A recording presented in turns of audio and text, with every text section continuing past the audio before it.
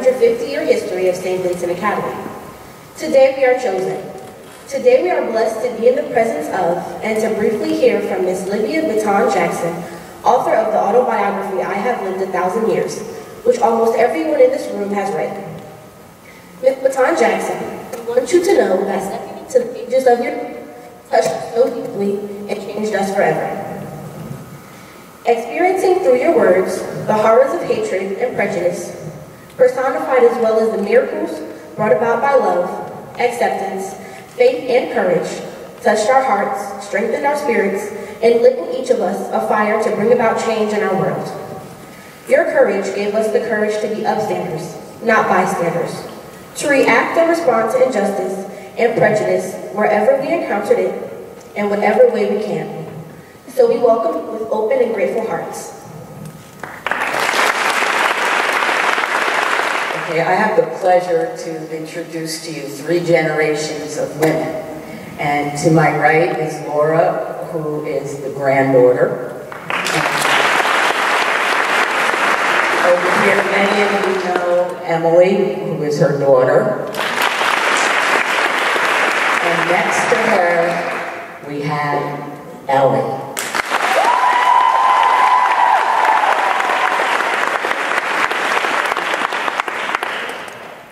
Thank you very much.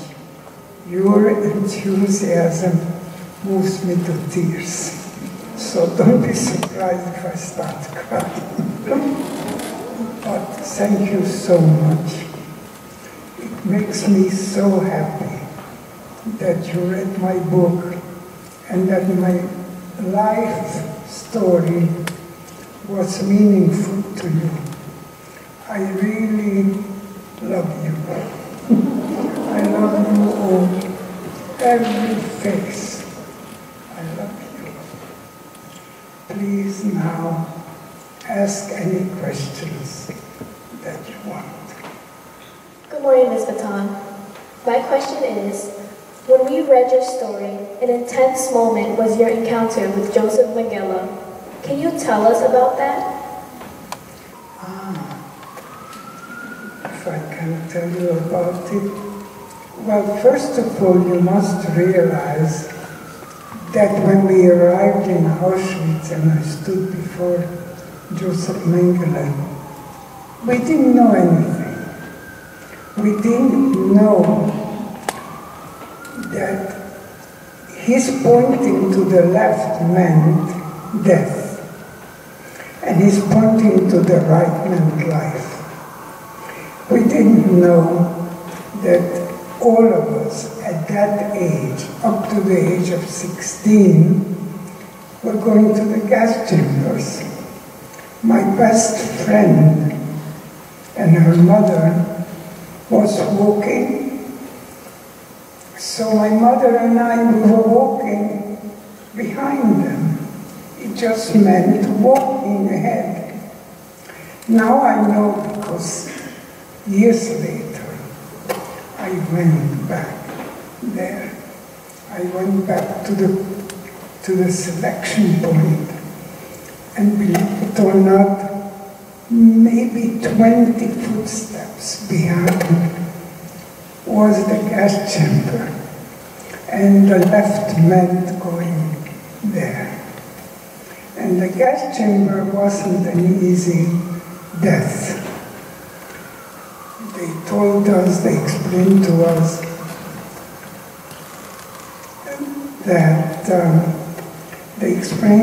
that people in the gas chambers trampled on the babies because the gas, the poison gas that was used to kill the people was heavy, and the air was above. Everybody sensed the air, and they would want to rise up and trample the babies. So the babies, even before being killed by gas, were killed by the grown-ups, their mothers and their grandmothers. Anyway, going back to my standing in front of Mengele, was really amazing because I did not what he did to me. I did not know that he chose me. Life in the concentration camp, but life instead of death. When he asked me, "Bist du Jüdin? Are you Jewish?" Of course, I said, "I'm Jewish."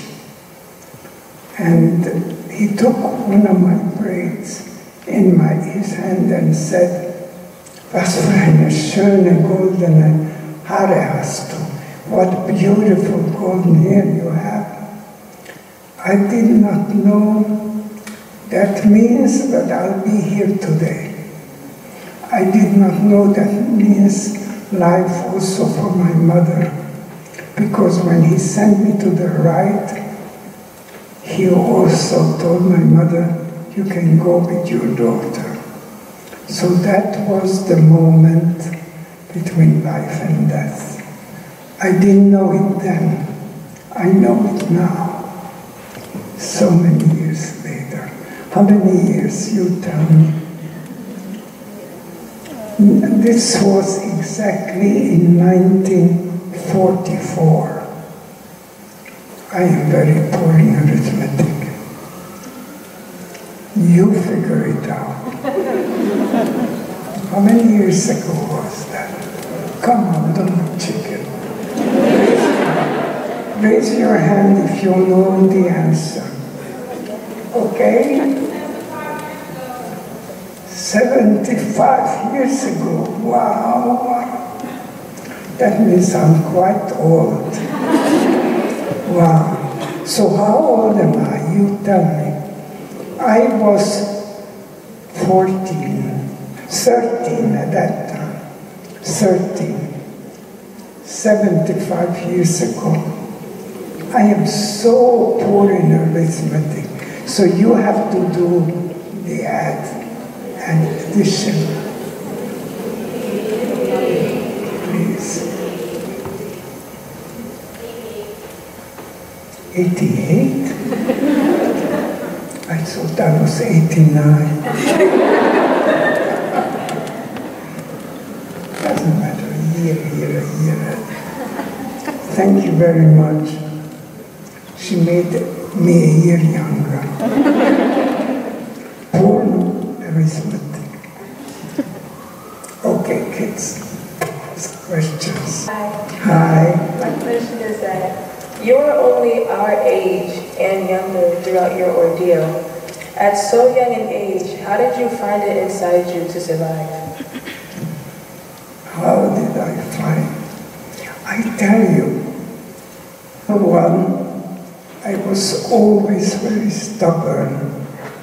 My parents used to have no patience with me, because when my mother gave me something to do, I had a 4-year older brother, and he would right away do it when they told him something to do. When they told me something to do, I always asked, why have I to do that? Why? And so, number one, by nature, I'm very stubborn. Secondly, my mother was with me, as you read the book, that it so happens my mother was sent along with me to the concentration camp. I survived because of my mother. Because I always had to help my mother. If not my mother, I wouldn't have survived. Not that my mother helped me, but I helped my mother. And helping my mother made me, gave me always the incentive to go on, because I never wanted to see my mother die. You know yourself, if the question would be, see your own mother die, that's horrible. And I never wanted to experience that. So in order to keep my mother alive, I kept myself alive. That was it. No other question. Please. That doesn't mean you shouldn't ask other questions. Throughout your horrific experience, who are the people with you who are your beacons of hope and help? Oh, yes. You know, that's a beautiful question, but simultaneously very difficult. I don't know if I had a beacon of hope. Perhaps just simply the knowledge that maybe we'll make it. Maybe it's possible to make it. I think that was helpful. Thank you. Good morning. My name is Makeda, and I have 2 questions. After liberation, how did your life unfold as a family, and what was your life like when you first came to America? Well, I have a simple answer. Read my book. But I try to summarize. After surviving so much horror, my faith in mankind did not diminish. I did not think that all people are bad just because the Germans were bad. On the contrary, it was always very important for me to find a good person and to appreciate a good person. So, number one, when we survived, I was always looking for good people. Number one. Number two, coming to the United States was a tremendous accomplishment, a tremendous event in my life, because when we returned home, where I was born and bred, and that's what you call home. The place where I was born and bred betrayed me. There's no question about it. It betrayed me. It allowed my family to be taken away, and many members of my family did not return. So I had no home in Czechoslovakia anymore. The only hope for a home was in America. And the United States became my home. I felt very happy in America. In America, people were very kind to me.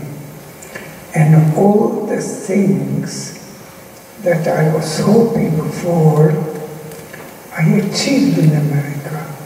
I was hoping to go back to school, and I did. I went to Brooklyn College, and later to NYU. And I never went back to elementary school. I never went back to high school. My first school was Brooklyn College. And I had to work very hard in order to make it. Number one, I didn't know English. English was not my language. I had to learn English, and sometimes I learned all night long. It was getting morning of the night, and I said, oh my God, I have to go to sleep because it's already morning. Because I was learning and learning and learning. I would say to a large extent, learning, studying, helped me to reclaim life. Learning and life. Elena. My question for you is... Sorry, Abby. My name is Aja. Aja, yeah. Did you ever revisit Auschwitz or any camp? As hard as that must have been, was it a positive experience in any way? Good question, yes. I revisited Auschwitz. I went back. There was a group called March of Life, March of the Living. I joined that group because they needed someone who is a survivor to talk to them on the way and explain to them. They went to Auschwitz. They also went to Plaszow, which was another camp where I was, and they also went to Dachau. So I went with them, and all along the way, I was explaining things to them, and I was relating my experiences. It was not easy. As a matter of fact, I never expected that it will be so hard. So much so that when we came back, I went straight to the hospital. I was so ill. I was unable to go home. They took me to a hospital right as we arrived back home. Thank you. You're welcome. Question is, as you look at world situations and events happening today, what are your feelings and what advice would you give world leaders? World leaders, or if they would only ask me. You know, none of the world leaders ever called me up and asked me questions. But what I would, if they did, what I would tell them is make sure that there is no bigotry, there is no discrimination, there is no skin color difference in your eyes. Whenever you see a human being, just see him or her as a human being who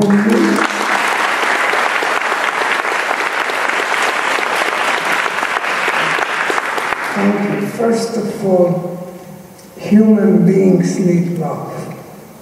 And I think love is the key. If we have love for each other, if we love every human being, there would be no war, ever. And that would be wonderful if we always had peace. But I believe that love is the key. I love you all. I really love you. My heart is so full of love as I look at you that it almost makes me cry. I love you. Please. Thank you. You're welcome. My name is Gwezi, and my question is, what lesson do you hope a person would learn from reading your book? Well, number one, as I write at the end of the book, never give up. No matter what situation you are, never give up.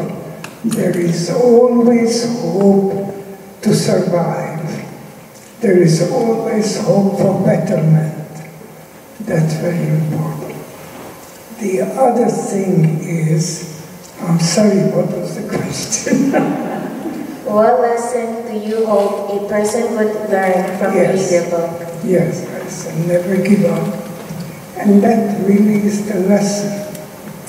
That every situation could be improved. You should fight for what you want. Whatever is it that you want, fight for it. Don't give up. Never give up.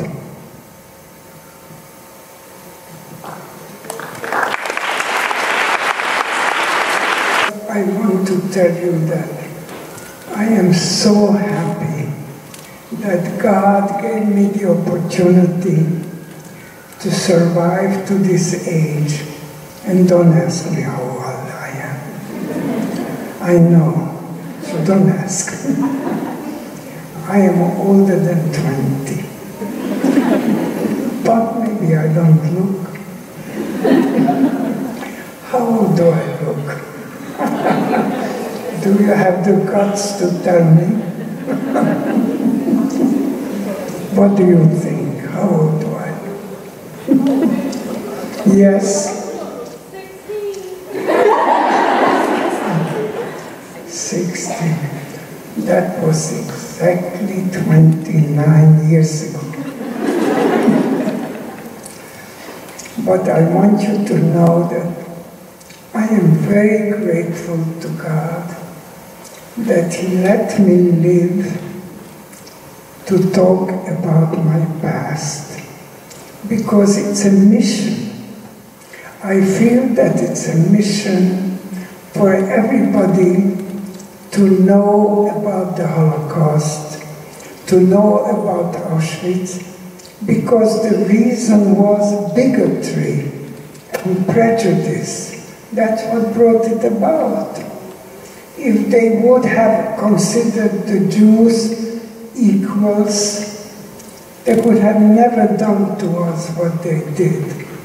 They did to us because they considered us not one of them. Because instead of love, they had hatred in their heart.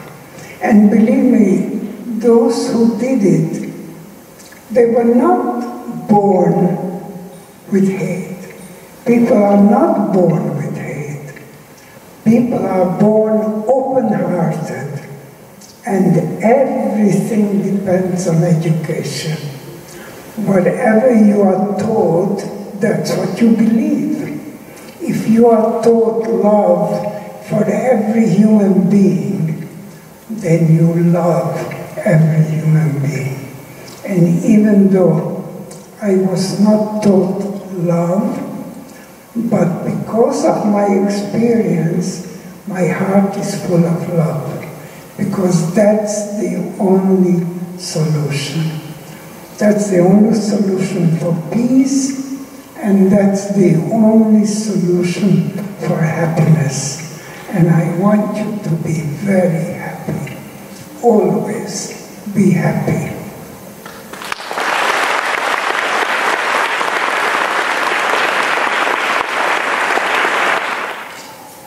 Miss Bitton-Jackson, for us, you are a living lesson of courage, strength, faith, tolerance, and unconditional love and acceptance of all humanity. We cannot thank you enough for having the courage to put your story, your struggle, into words so that we can learn from your life's most important lessons. You are our hero, our example, and we hope our friend forever. Thank you for taking this time to be with us today. We are forever grateful to you and to your family for making it possible for us to touch history today in your presence. On behalf of our entire St. Vincent Academy community, we would like to present to you a simple token of love and gratitude.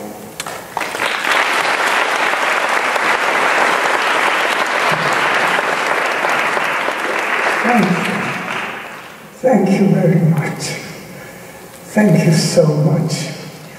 I tell you, you move me to tears. Thank you so much. I wish there would be another word in addition to thank you. I should say thank you to you in all the languages of the world. But thank you.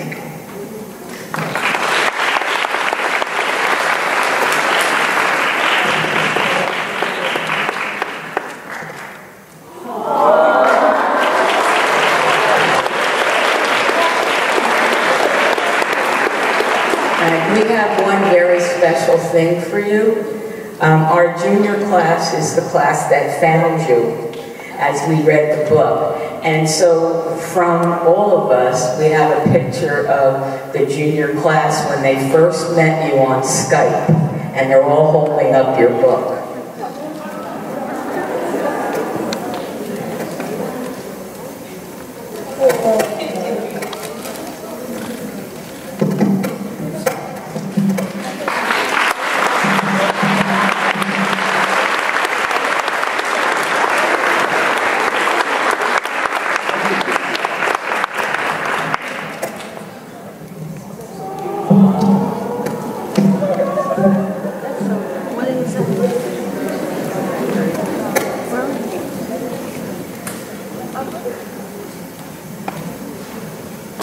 We really can't thank you all enough for coming and spending this time with us. You definitely have touched all of our hearts, especially our young women, and your words to them are words I know that they'll always remember, because they'll always remember Elli. So thank you so much.